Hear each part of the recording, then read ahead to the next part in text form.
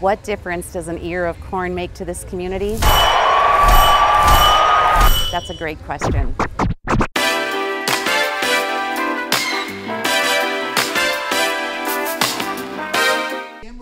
Sinking, 1, 2, 3.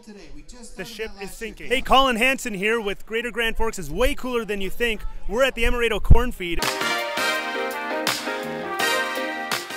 My name is Amy Stromsit. Number one, the corn feed I really think brings awareness to Emerado.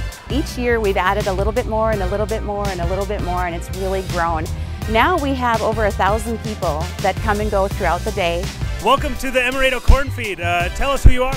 Yeah, my name is G, and heard about the corn feed and figured I'd bring the kids out for a good time. It takes over 100 dozen cobs of corn, which is 1,200 ears of corn.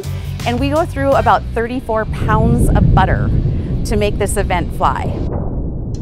When you're eating corn, what's the best part? Is it the corn or the butter? Corn butter.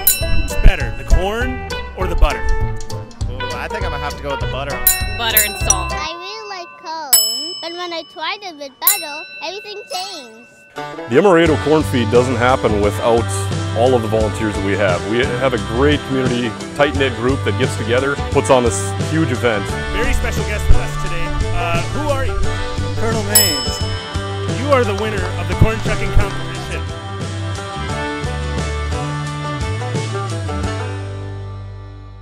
I think Emerado's a little bit more hidden than what we'd like it to be. Not many people come through Emerado, really.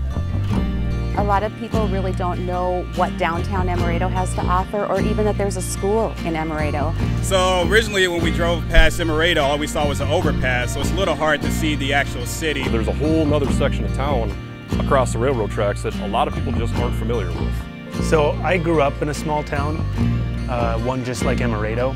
It's disappointing that those who are driving along Highway 2 drive right by Emerado and all they see is an off-ramp and the subway. I met so many people who found Emerado today in the corn feed for the first time, and they were excited, surprised that this community was hidden back here and are coming back next year.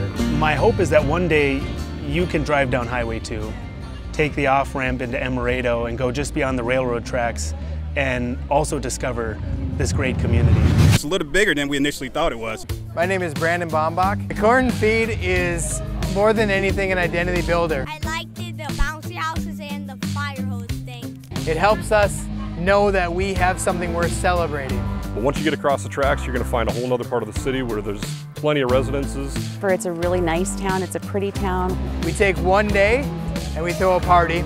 With the centerpiece of that is free corn for any and all. We'll definitely do it again next year. We got a great school. My family moved here back when I was in 5th grade. As mayor of Emerado, I'd like to see some younger families moving into town. When my wife and I bought the home I grew up in from my parents in 2016, and now we raise our 4 kids there. You know, for us, these ears of corn really just represent everybody doing their part to make this a place we love, our home. It's where we love to live. Well, the only question is, what will your family love about living in Emerado? While I love the corn, I think the butter's my favorite.